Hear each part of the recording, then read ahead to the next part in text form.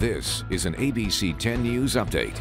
Hello, I'm Jim Patton with this ABC 10 News update. Scary moments for a Pacific Beach man after he was robbed at gunpoint during a home invasion. Police say the robbery happened just before 10 last night after the thieves knocked on the victim's door.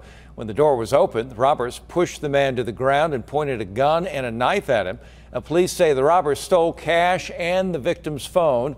Officers say they were able to track the car of the thieves to Carlsbad on Palomar Mountain Road. And police say they arrested 3 people and the stolen items were recovered. Travelers heading to Tijuana will now be getting there much quicker. Today, the airport's unveiling a new processing facility that is expected to speed up wait times and boost screening capacity. How it works is if you are arriving to the airport, you would be able to go straight to U.S. Customs without having to go through Customs and Immigration in Mexico.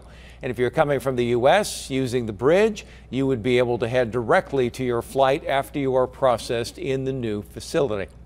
Voters should expect to see election ballots in their mailboxes this week. Ballots for the June primary started going out today, nearly a month before Election Day.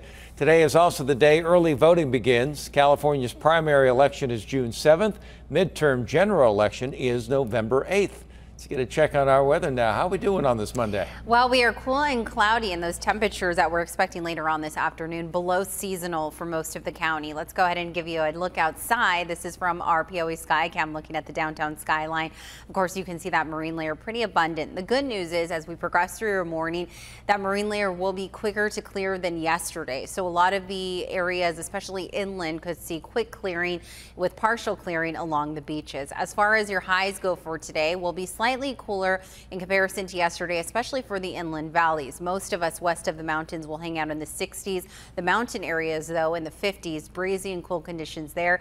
80s in the deserts, warm with high gusts exceeding anywhere from 50 to 60 miles per hour later on this evening.